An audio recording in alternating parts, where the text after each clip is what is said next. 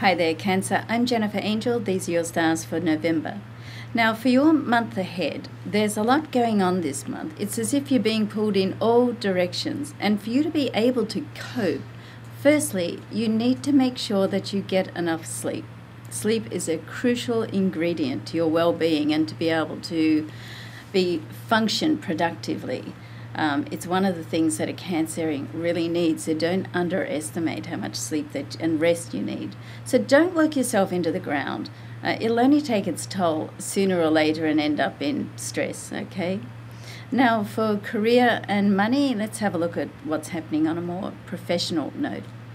At the workplace, you'll need to be proactive about looking after your own needs this month. Don't expect someone else to stand up and put in a good word for you. They might, but then again, they may not.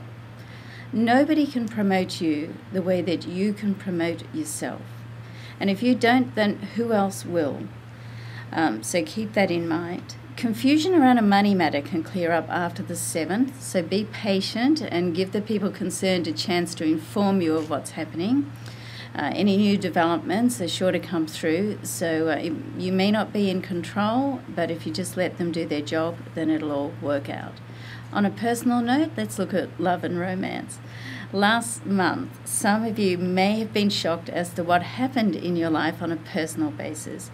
You may have met someone, let's say, a little unconventional, or had a change of heart and gone a different direction with something or someone that you would not have in the past.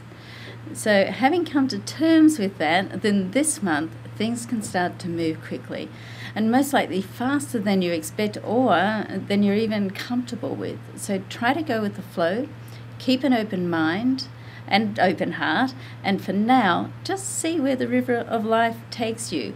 Also, don't be too concerned about what other people say or think. What's important here is how you feel, okay?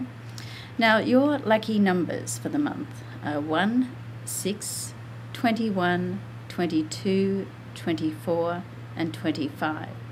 And the best day for you, the most powerful day, is right at the start of the month, November the 1st.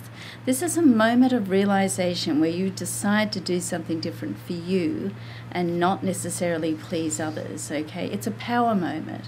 And it'll be good to face it head on. Take the reins of the chariot and make it work for you, okay?